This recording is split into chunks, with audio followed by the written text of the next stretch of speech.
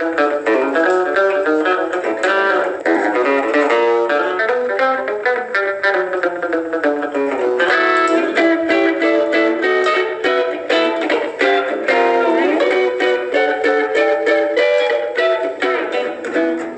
is one of my first guitars.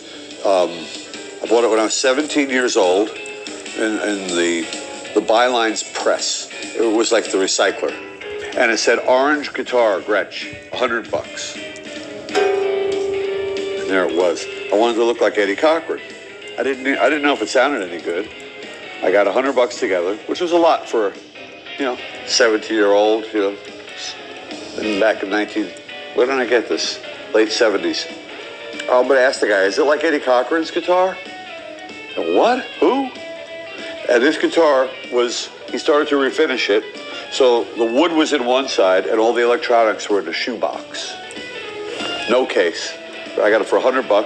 I took the guitar in one hand and the shoebox in the other hand and had the pickups in it and everything. And I put it back together. It's a 59 Gretsch, Chet Atkins model, 6120, and I've owned it since I was 17 years old.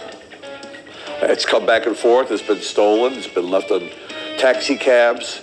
It's been lost on airplanes. It's been left places because everybody was drunk. And it's made its way back to me every time. Here's a weird thing that only guitar players would care about. So you see how thick that guitar is? That's the thickest one Gretsch made. And then in 1960, they came out with a little thinner. Right? They had features that crossed over. So they had a 0 fret in there. They had thinner body. And they had all that stuff for 1960. 59 had the thicker body. Right? So this had a 1960 serial number, but the features started to cross. So it still had the thick body. Right? And it really shouldn't, because that body had gone away. And it still had that enamel face Bigsby. And it shouldn't, because this is supposed to be a 1960. So it kind of had the best of both worlds. It had the best of all the features that you like. And there's really none others that existed like that unless you made it happen. This is just a one-off guitar that got stuck in the middle somewhere. The last guitar in 1959. It's very odd that it actually was made.